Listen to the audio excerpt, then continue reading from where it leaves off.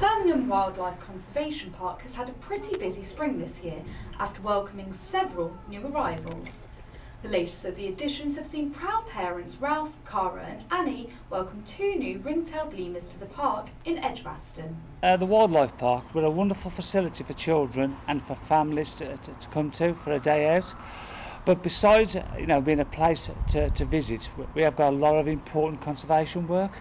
At the moment we're involved with a number of international breeding programs, golden lion tamarins, yellow-breasted capuchin monkeys which are behind me, pied tamarins, ring-tailed lemurs, gentle lemurs.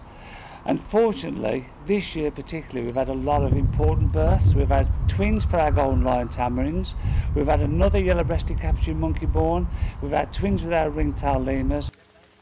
And the newborn's arrivals means much more than just giving visitors the opportunity to see the babies grow.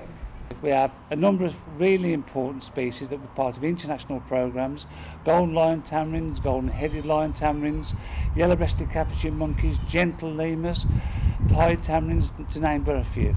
If I can put it in context, in the world yellow-breasted capuchins are down to less than 300.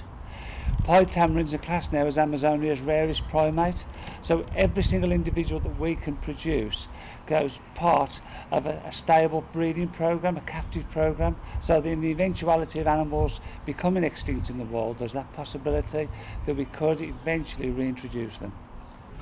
Les also feels that the breeding program in place at the Conservation Park puts Birmingham on the map.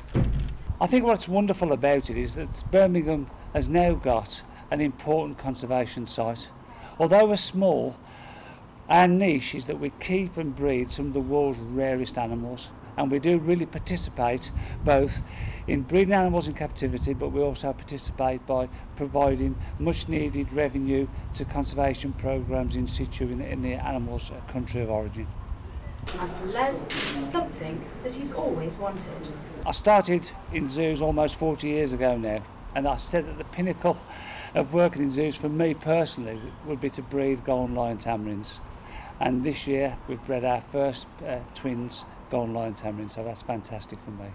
And if seeing them isn't enough, visitors are also being invited to name the playful newborns.